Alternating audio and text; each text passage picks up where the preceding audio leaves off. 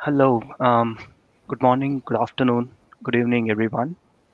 Welcome to Hyperledger Global Forum, and we are happy to be presenting a talk. And goal of this talk is to bring awareness that blockchain technology is in its early stage of adoption, and it is evolving, just like it happened with the way internet revolutionized different industries or different market segments in the past. And this talk is going to briefly touch upon the connections, like how it is evolving the blockchain technology within supply chain division, how it is able to digitize most of the processes which were earlier seemingly impossible. And we will also cover on how blockchain technology itself has accelerated the same digitalization strategy across the industry, and why it is important for us, and some of the key learnings that we had over the time. And presenters for today will be Arun and Deepesh. And Deepesh, hey, we are from blockchain platform team at Walmart, and we are very happy to be able to present at this Hyperledger Global Forum 2021. So the role we would be discussing on the role of blockchain technology on digitizing the future of supply chain, and this will talk will brief on how it has been playing a central role. And the blockchain technology, as we know, has accelerated the digitization strategy with its ability to master on newer ways of doing business. There will be a paradigm shift in the way we are doing business due to the advent in technology. So welcome you all on this journey, and let's talk about the internet. So we know that internet has become a basic necessity for our lives. Our entire routine now revolves around the internet. We are using e-commerce website for our grocery and other daily essential shoppings, OTT media, and streaming devices for our entertainment and news, video conferencing tools for our application, for our work, collaboration with colleague, online classes and all, and medical consultation from the safety and comfort of our own home. The rise of pandemic in last 2 years has made this even more existential. So as the lockdown is imposed over most of the countries, we are using the internet now more than ever. In India, COVID application is being used to register for vaccine and also to get vaccination certificates. A survey by the United Nations Conference on Trade and Development found that e-commerce share of global retail trade increased from 14% in 2019 to about 17% in 2020. In April 20 that there was a 129% year-over-year growth in US and Canadian e-commerce orders from April 2019 to April 2020. A survey by McKinsey revealed that in US, consumers' adoption of the telehealth has increased from 11% in 2019 to 46% in 2020. But the internet, as we know of today, took almost 3 decades to come up to what we know as now. So let's have a look at the evolution of internet. So the internet was started in 1960s as a way for government researchers to share information. The Cold War in 20th century led to the formation of ARPANET. And that was the network which would finally evolve into the internet as we know today. The network was not open for public use, but the membership was limited to only certain academic and research organizations who had contracts with Defense Department. In May 1974, Transfer Control Protocol or Inter-Network Protocol TCP/IP was established. And this was a breakthrough moment because this enabled different kind of computers on different nodes to talk to each other. Prior to this, they did not have a common way of communicating or a standard way of communicating. In 1983, the ARPANET adopted TCP/IP protocol, and this event is considered as the birth of internet. Later in 1989-90, the research at CERN in Switzerland by British computer scientist Tim Berners-Lee resulted in formation of World Wide Web, linking hypertext documents into an information system accessible from any node on the network. Since then, the internet has had a revolutionary impact on major aspects of civilization, be it culture, business, or technology. It led to the rise of real-time communication using email, instant messengers, voice over IP, telephone calls, video calls, and it also gave birth to various online discussion forums, blogs, social networking services, and online shopping sites. Now we have seen the evolution of internet. Let's talk about blockchain technology as we know today and its evolution, and let's try to compare it with the early phases of internet. So first of all, what is blockchain? Blockchain is a distributed and decentralized immutable ledger which allows different business entities to securely interact with the same universal source of truth, which they all can trust. And why would they trust it? Because the ledger is immutable, distributed, and which means not a single party can control the entire ledger. So first use of blockchain we saw when Satoshi Nakamoto conceptualized the very first application of blockchain in 2008, Bitcoin, the cryptocurrency. In a research paper in 2009, he provided the details of how the technology can be used to enhance the trust on the data. And thanks to its decentralizing aspect, which means that no single person would ever be control anything. But for such a revolutionary technology, this application should not be limited to just cryptocurrency. With that thought, Bitcoin was not utilizing the blockchain to its full potential. In 2013, Ethereum emerged as a new public blockchain. And what it enabled was the use of smart contracts, which was logic on top of blockchain. This was a great breakthrough, as with the help of smart contracts, blockchain could be used as a platform to develop decentralized applications belonging to different domains. But the blockchain technologies till this time had some concern, which was blocking their enterprise adoption. These blockchains were permissionless, giving everyone access to the network. Also, the participants did not have to reveal their identity. Enterprise network need much more regulated and trusted environment where any participant in the network is known and identifiable. With a vision to develop blockchain solution for enterprise adoption in 2015, the Linux Foundation started an umbrella project of open source blockchain, Hyperledger. It enables cross-industry collaborative development of enterprise-grade open source blockchain. The new blockchain technologies developed at Hyperledger paved the way for permission enterprise-grade blockchain networks. Now the enterprise could verify any new participant before they onboard them to a private network. Now, we have numerous blockchain technologies under Hyperledger, and many are specialized for a particular industry use case. Any organization which wants to use an open source blockchain today has a number of options to choose from. With so many options to choose from and so many different blockchain networks running, there will be need to have interoperability between such networks. And we have been hearing interoperability a lot today. We heard that in keynote and just the previous session. But when we talk about interoperability, we might have different interpretation of what interoperability actually is. So let's try to understand that in detail. So in current landscape of blockchain networks, as Deepesh was talking, right, you see multiple networks. You see a network which is being built for food traceability aspect, and you see another network which is aimed at solving a trade settlement or cross-border trade settlement. It could be for making sure that there are no conflicts happening in the supply chain process, or it could be for identity related use case. So there you see multiple island networks being formed everywhere. And is this a good approach, or is this a good design, is the question at hand. So if you compare the early days of internet, where we had multiple smaller networks which connected universities or different research entities, or even the different government bodies across across continents, and that the invent of TCP/IP and the invent of like how we spoke about in the initial slides, a way to connect, a way to standardize and connect them together, it revolutionized, it brought together something which we know as World Wide Web, right, where we have hypertext document exchanged. So is it something that we can adopt, or is it the model that we see in blockchain? Maybe. Like there is no definite answer for that, but at least we can model it around that. In this diagram, you see a wide areas of challenges that are being portrayed over here.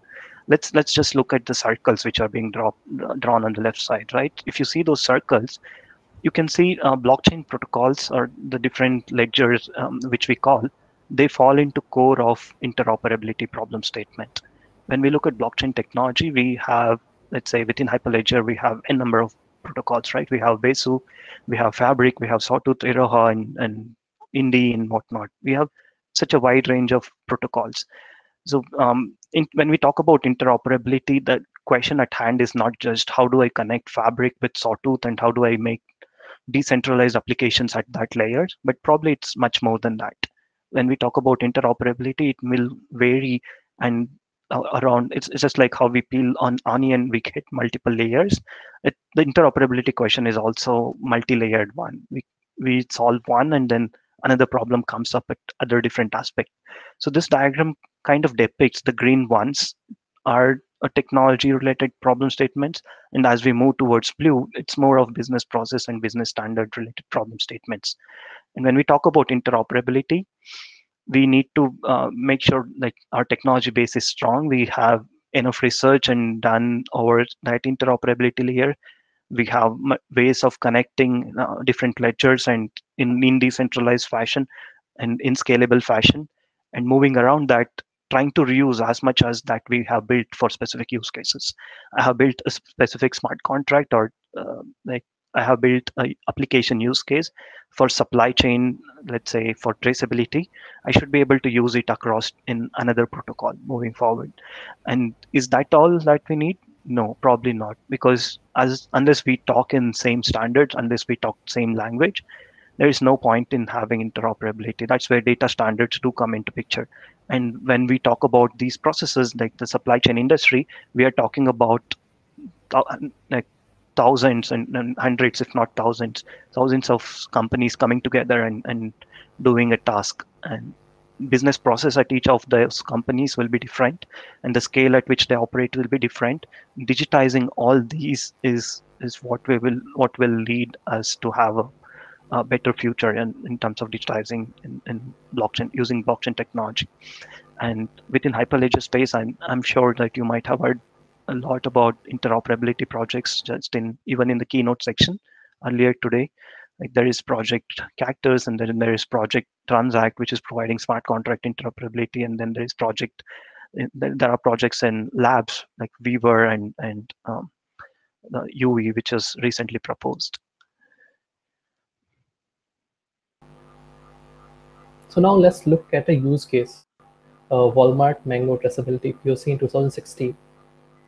What is the need of traceability? So suppose in case of any foodborne illness, when an outbreak of a foodborne disease happens, it can take days, if not weeks, to find the source. Better traceability could help save lives by allowing companies to act faster and protect their livelihood of farmers by only discarding those products which came from the affected farms. In such a scenario, it becomes very important to be able to implicate safe products. Also, we could reduce food fraud, we can increase regulatory requirements, we can enhance our freshness and reduce the food waste, and we can have a transparency end to end for the end user or customer, which will help us gain more trust. Now, let's look at a life cycle of a particular item. An item and produce on its journey to an end consumer from farm to table touches a variety of ecosystem and goes through a lot of events.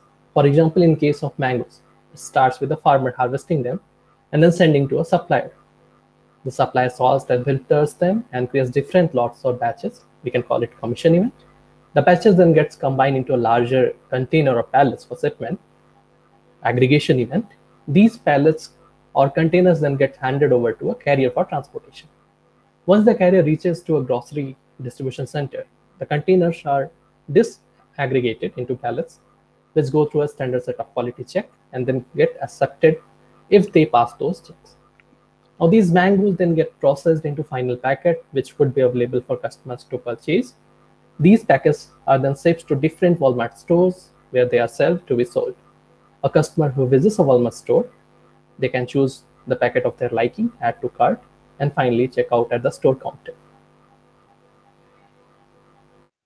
Now, for the mango POC, Frank Innes, former vice president of food safety at Walmart, started by creating a benchmark. He bought a packet of sliced mangoes at a nearby Walmart store and went to his team and asked them to identify which exact farm these mangoes came from as fast as possible. As you saw that in the previous slide, even a single product like sliced mango goes through a complex supply chain process, touching a lot of ecosystem, undergoing a lot of events. All this data is usually available, but in semi-distinct manner, distributed in chunks with different parties. So it is very hard to aggregate all that data and link it properly so as to be able to trace it back to the origin and see the entire journey of it from a farm to table. Now, the team started calling and emailing distributors and suppliers, and eventually they had an answer almost 7 days later. Although this was not bad. For an item which has gone through so many stages before arriving to a store, there was a lot of scope of improvement. The data was already there, but disconnected and distributed in fractions with different parties. What if there was a way for all these parties to securely share this data in a trusted fashion? With this thought in mind, the technology team at Walmart started working on their POC. So the technology team at Walmart looked at their own process as well as the process of their suppliers to design the application, which would help them trace back an item to its source all the way from farm to the farm where it was grown. They created a Hyperledger Fabric blockchain-based food traceability system. It was used for two use cases. For pork in China, it allowed uploading certificate of authenticity to the blockchain. As we know, blockchain is immutable decentralized ledger. The certificates which could be verified on blockchain, they would bring more trust to a system where that used to be a serious issue. And for the mangoes in US, the time to trace their provenance went from 7 days to 2.2 seconds. And this was a big win for a POC. Now, once the POC was successful and they had an encouraging outcome at hand, Walmart wanted to expand it. They wanted to increase the number of items they can trace on blockchain. But the food system is always changing. And in the earlier days, the items we could have in a store was limited, maybe because of the transportation and the limitation of internet connectivity.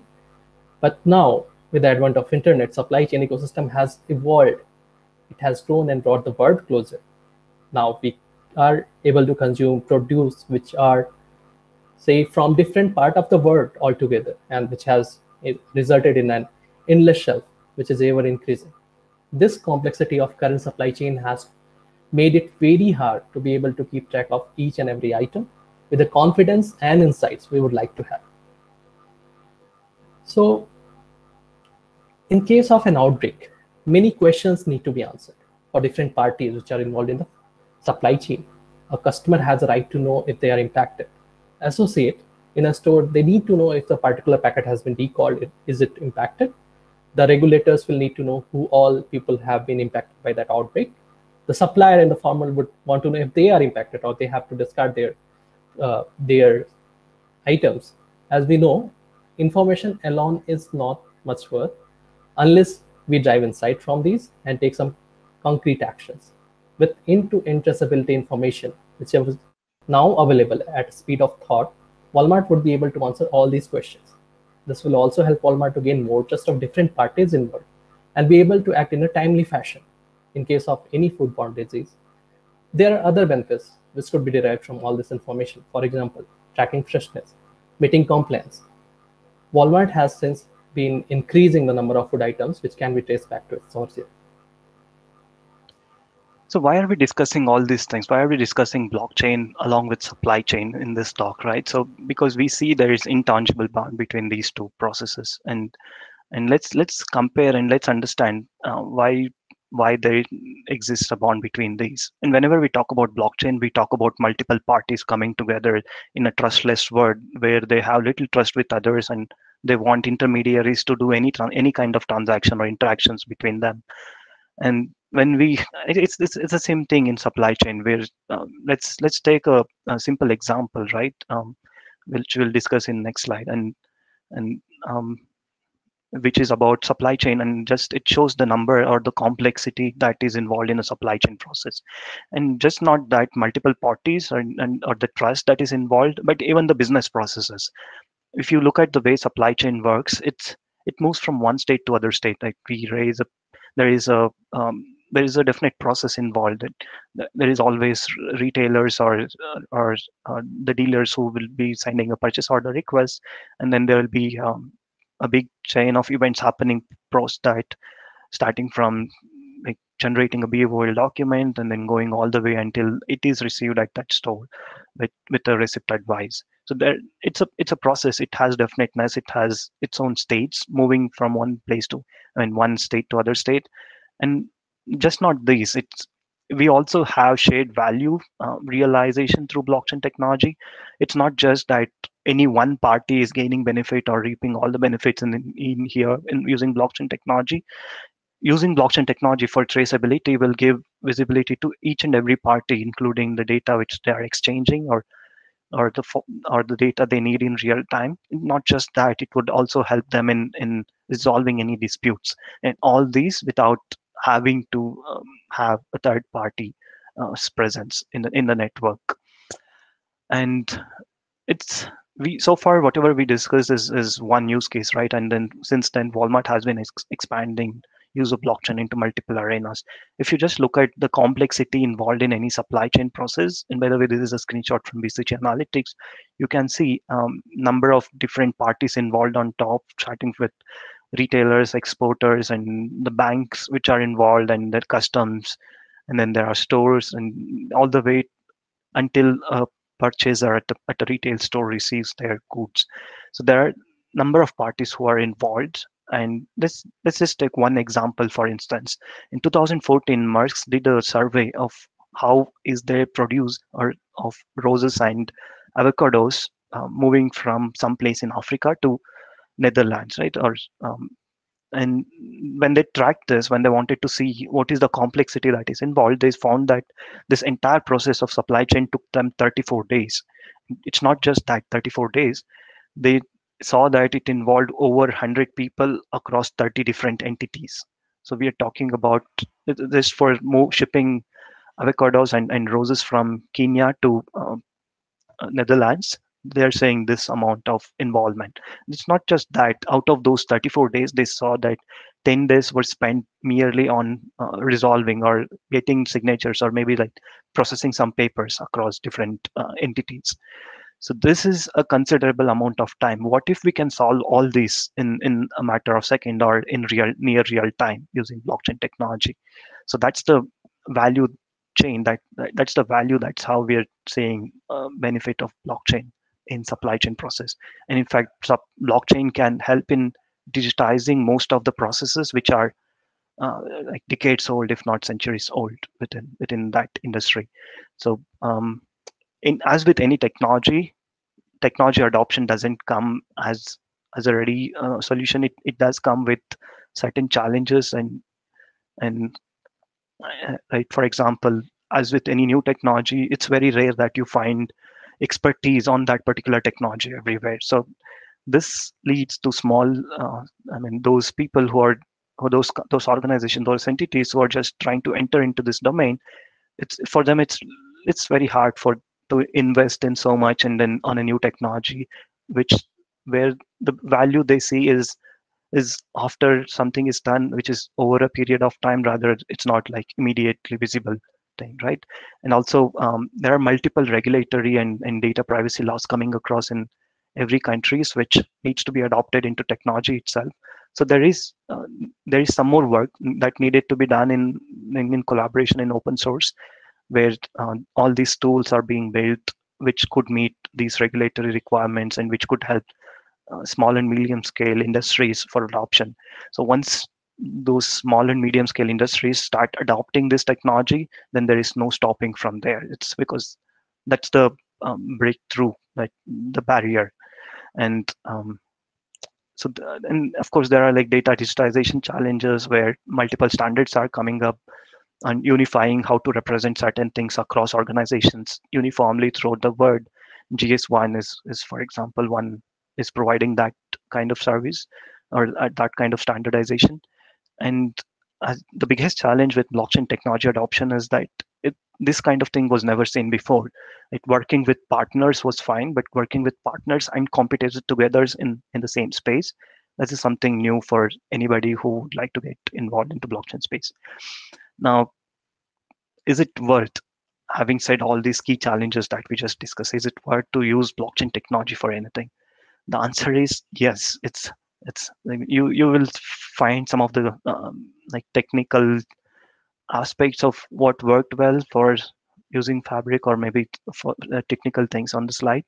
But um, from the process perspective, we should lead the business, define the project, but not the technical team, because what we are trying to solve at the end is trying to ease the business process. So we should let the business people, or we should let the business itself talk to us and try to innovate the processes, try to understand, involve more and more people from across industries, and try to understand how they are solving, what is their problem, and try to understand the value that they are going to get, and explore a way of doing which is sound for both parties. And always start small with a POC and go big. And I believe the use case which we just discussed on mango traceability, and how Walmart has been adding multiple food items onto that traceability portfolio just since then, is an testament or an example for how to go about and adopting blockchain technology, right? And so if Walmart can do this, and then at its scale, then yes, anybody can adopt blockchain technology to solve and augment blockchain technology in their digitization strategy. So with this, we'll end our talk and we'll open up for Q&A.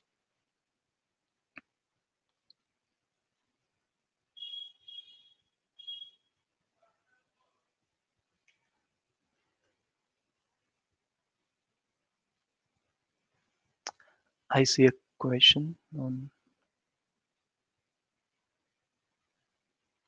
So I see a question. When it comes to supply chain, we need to bring several organizations onto common DLT. How is this to achieve? Do you see in implementation issues more cultural rather than technical? So this is a good question. Yes, we do face challenges when we talk about multi-organization or multi-party setup. There would be preferences across, and so what works really well is to do a POC, as we discussed just recently, right? So start with small, try to see, like if you have multiple options of whether should I go with ledger 1, ledger 2, ledger 3, or whatever it is.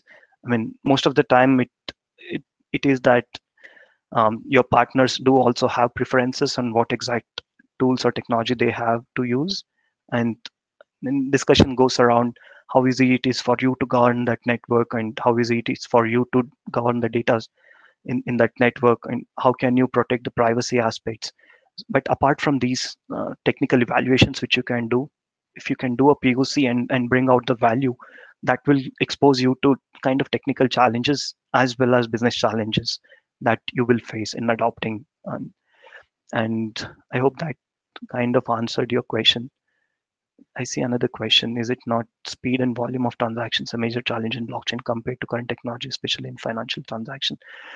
So this is a good question. This is more of a technical question, which I wish I can answer. So yeah, sure. Let me try it this way. Um, so yes, when we talk about problems at this scale, the volume, of course, is a concern, and the speed is a concern. And in cases like these, what works well or what works best is you will you I mean, there are multiple technological aspects to it, how you represent data and how you want provenance to be proved onto blockchain, and to what extent you can trust the data. You can follow some batching mechanisms before you put something onto blockchain, and make sure you are distributing load evenly, or maybe you are not throttling your blockchain network so that it breaks all of a sudden. There are certain considerations which you can follow from technical aspects, but again, the key to those things is should be coming from your business. You should talk to those people who are involved and try to understand their use case. Based on their inputs, you will know if you can follow these strategies to overcome certain challenges. And how easy it is for an early stage startup to implement blockchain to modernize supply chain. um I mean, this is a good question, and I believe this is kind of a question where you're so when we talk about supply chain, it's a vast domain, right? It involves starting from traceability aspect, you go all the way until like resolving disputes in any supply chain process that is involved, and not just disputes. You can go further from there and make sure, like for example, Deepesh called out the certification details are being shown right to end users to know, um, should know. I mean, to trust the food items and all. So it's a vast domain. It's not that you always surface into similar problem statements. But yes, for an early stage startup, probably it would be wise if market research is done properly to know which exact areas to attack or tackle first and expand from there. And I hope that answers your question. So we have, I guess we ran out of time, right? Or do we have time to answer more questions?